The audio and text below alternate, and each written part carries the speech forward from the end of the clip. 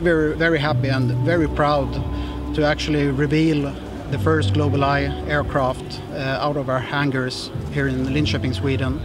It marks a milestone for a program, and we are very happy to show or demonstrate that we are committed to deliver on what we have promised.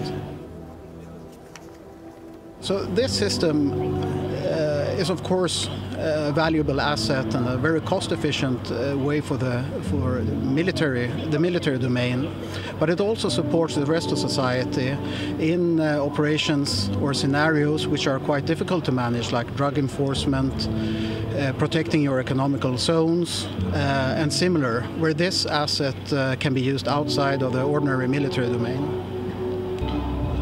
The core of the system is our Erieye extended range radar, an AESA gallium nitride radar on the S-band, which in this generation gives 70% more radar coverage than earlier generations. It's complemented with a maritime surveillance radar on the X-band and also electro-optical sensors.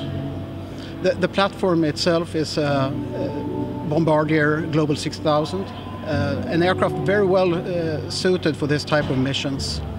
It gives the flexibility and the endurance that the crew and the operators need. The endurance is more than 11 hours, which is outstanding in this type of missions.